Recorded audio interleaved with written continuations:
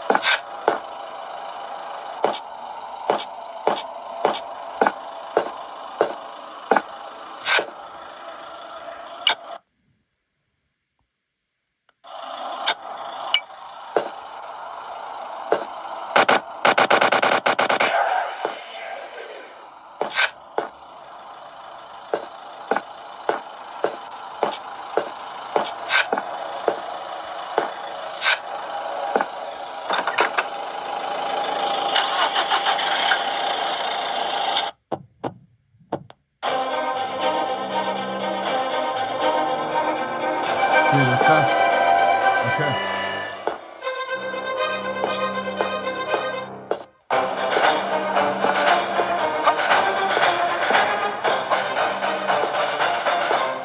Chúng ta chọn hai nha.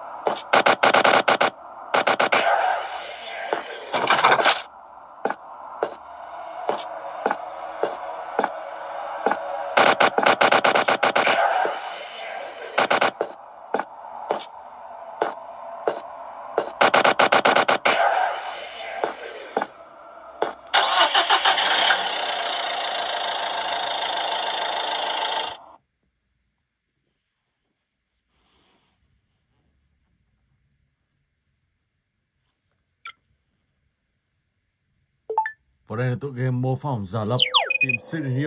Ok, go ra.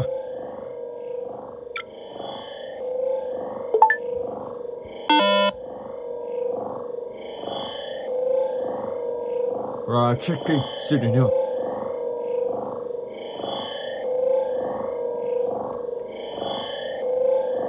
Sau đó thì các bạn sẽ biết là Siren đang ở hướng nào. Và đó giả lập để các bạn sẽ tìm Siren. Chúng ta sẽ đi hướng nào?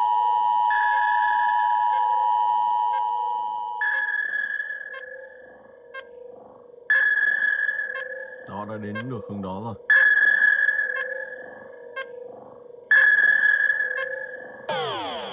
Ok. Và mình sẽ chuyển sang cái tiếp theo.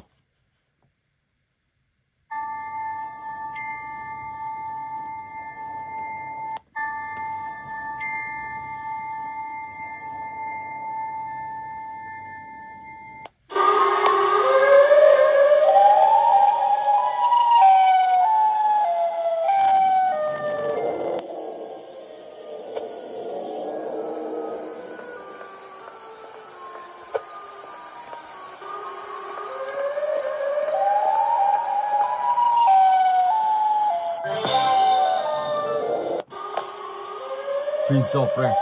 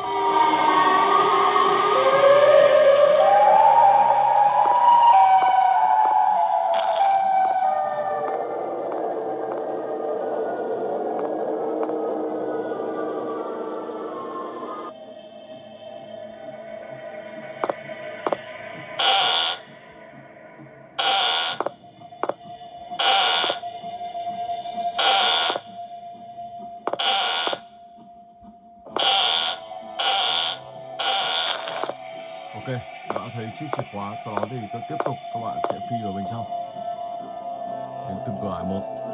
Echo 4185.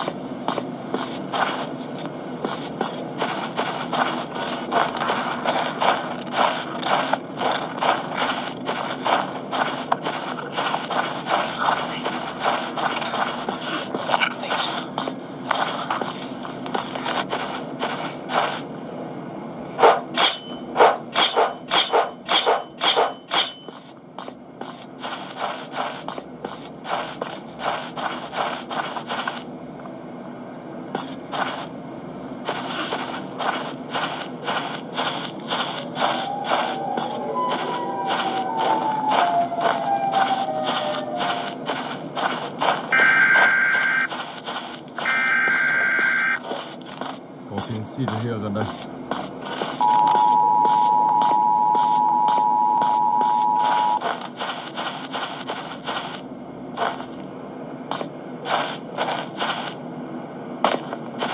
Không xuống được đây. Tức là đó chỉ là hình ảnh thôi. Các ngôi nhà này thì vào đây. Mình thử vào xem như thế nào.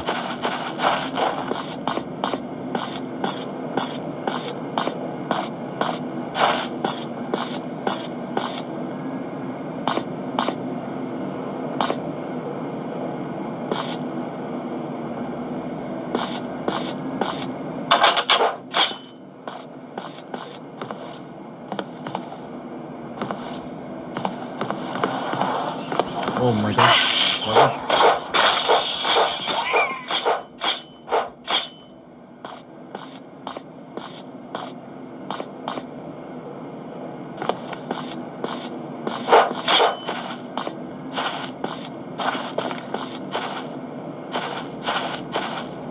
Siren here. Mục tiêu dân ta xem.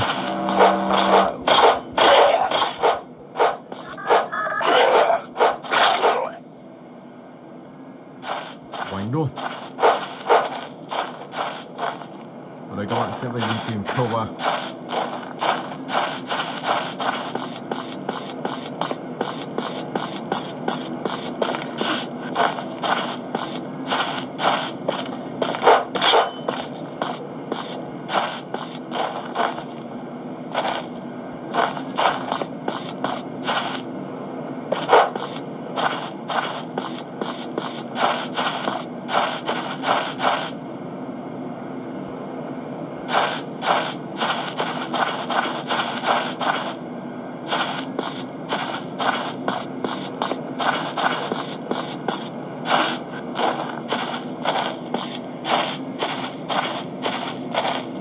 đường điện này không biết có gì không.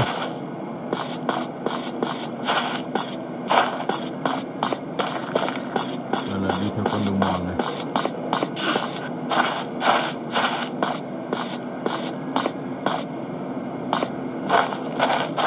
Con đường mòn thì mình lên ngôi nhà này thì các bạn phải đi tìm một khâu qua thì mới mở được cánh cửa đây ra. Xung quanh đây có thể là không có gì. Đây là ngôi nhà khác, ngôi nhà chuẩn rồi. Đây còn một ngôi nhà nữa.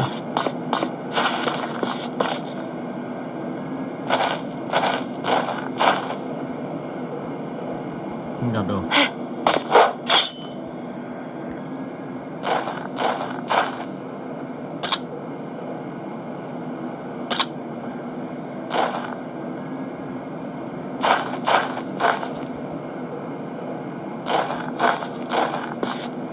Không nhặt được cái này bạn, không biết lý do gì. Và tiếp tục các bạn sẽ đi tiến sâu tiếp xem có gì không. Đây là một chiếc xe đạp kích.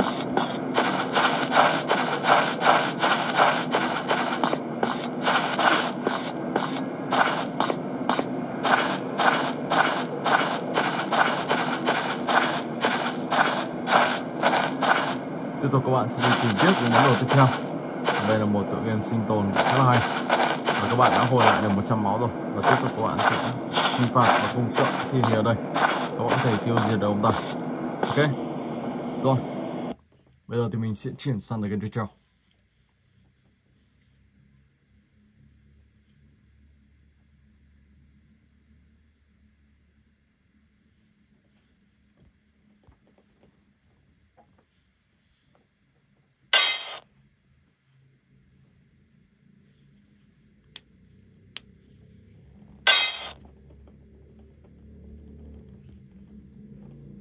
Fight!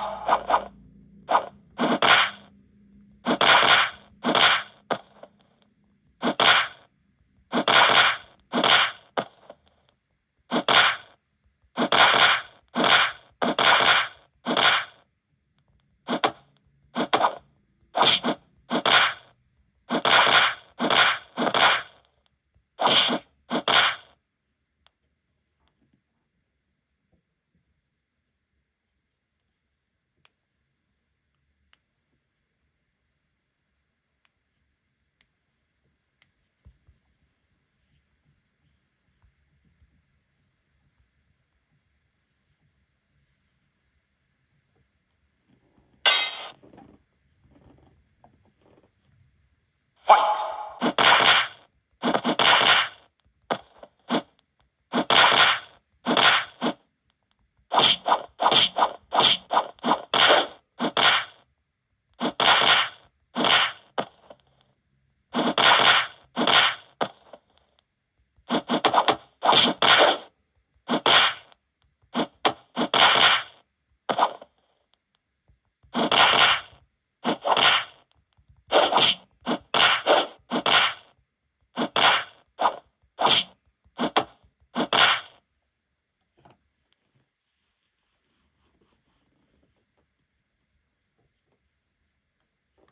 Let's go.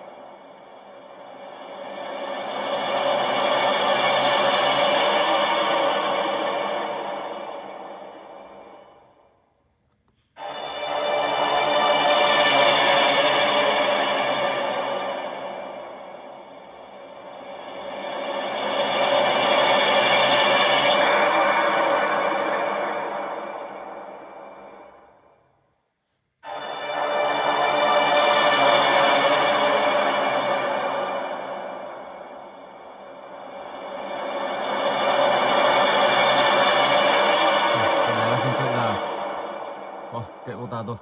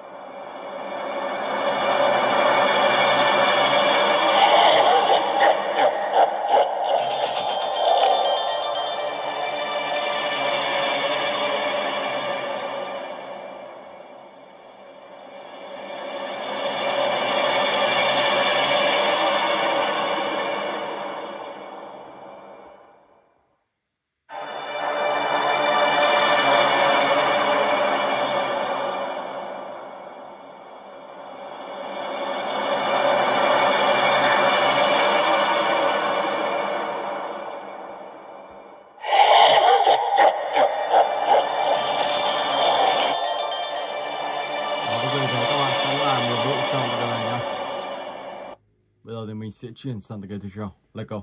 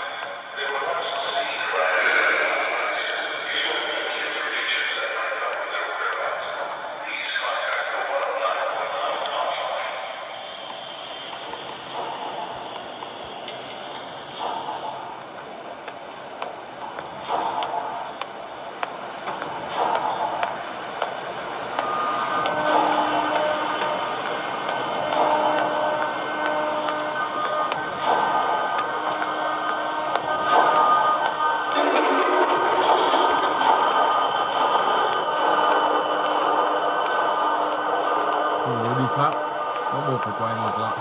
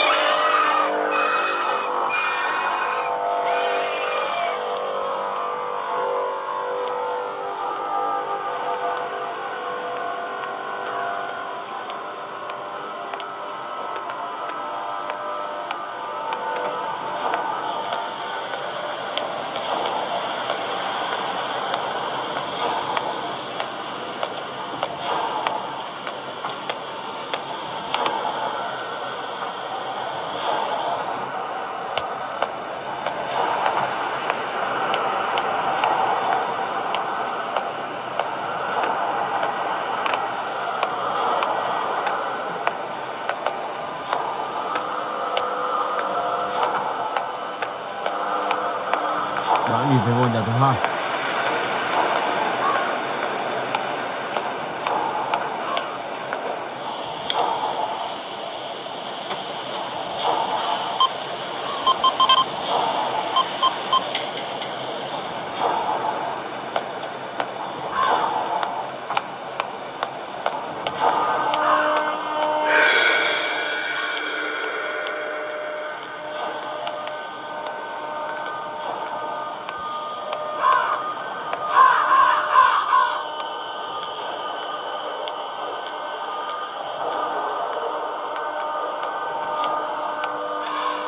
Tiếp theo đó thì các bạn sẽ đi tìm ngôi nhà thứ ba.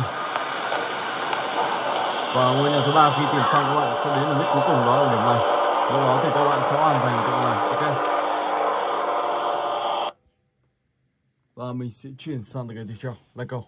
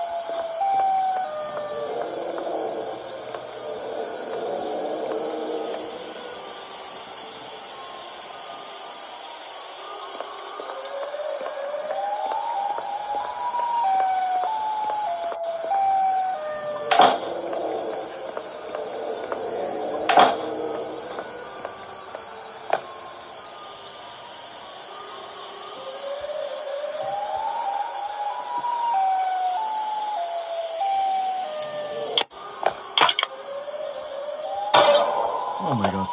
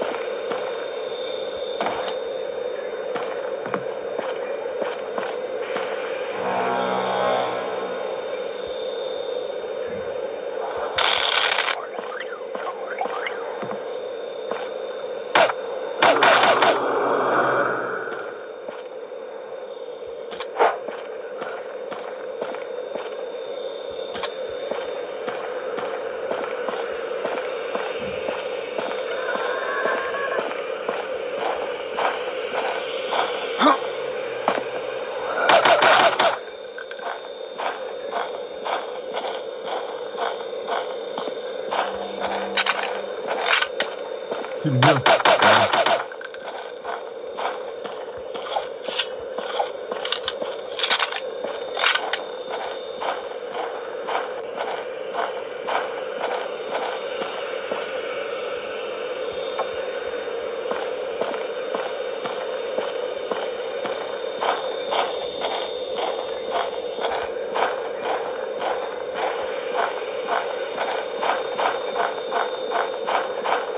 Và tiếp tục các bạn sẽ đi xung quanh để tìm kiếm những món đồ. Và cuối cùng thì các bạn sẽ hoàn thành trận này cùng với một cô làng đang ở trong đây. Ok, rồi. Bây giờ thì mình sẽ chuyển sang cái tiếp theo.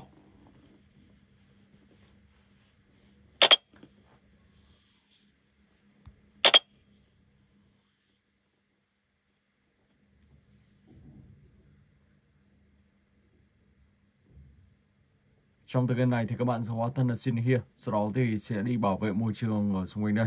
Các bạn sẽ phải tiêu diệt tất cả những nơi mà đang làm gỗ, làm ghiếc. Các bạn sẽ phải tiêu diệt để trở lại thành môi trường tự nhiên bình thường.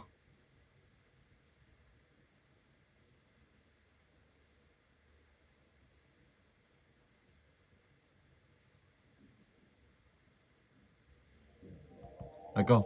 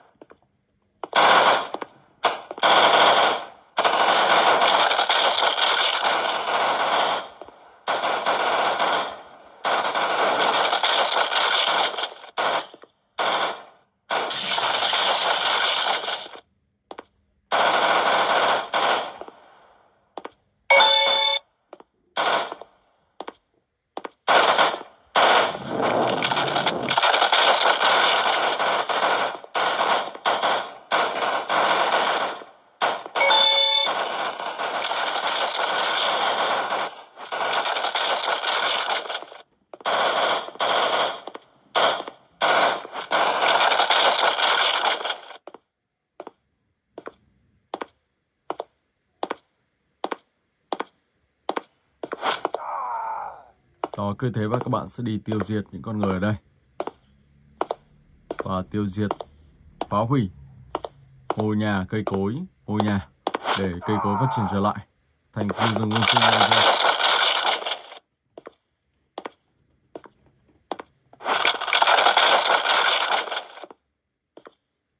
Và cứ thế các bạn sẽ phá hủy và tiếp tục sang đảo tiếp theo. Mỗi một đảo thì đều có những cái như thế này. Sau đó thì các bạn sẽ phải đi phá hủy nó. Càng về sau thì sinh hiệu sẽ càng to ra. Các bạn đi được trên nước này thoải mái luôn. Không hiểu sao lại đi được mênh mông, thoải mái và không lo bị chìm trong thời gian này. Ok, làm here. Let's go.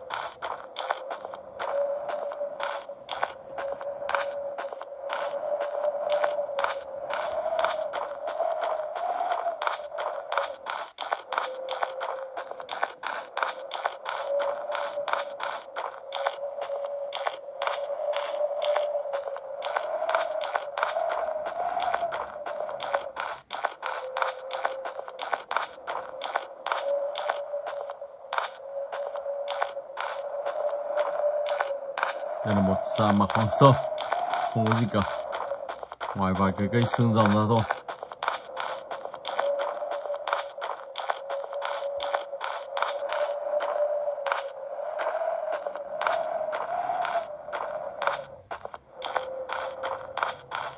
Đây có một ngôi làng.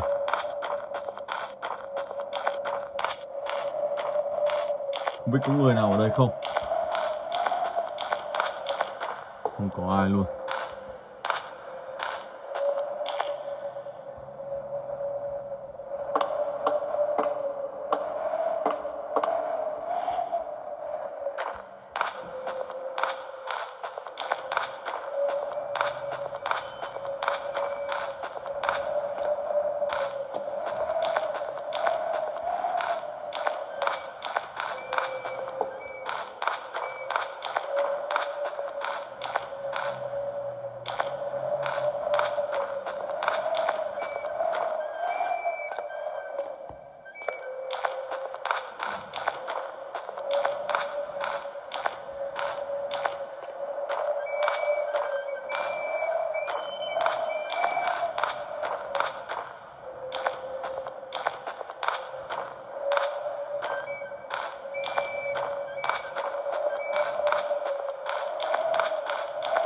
Không thấy gì luôn. Oh my god.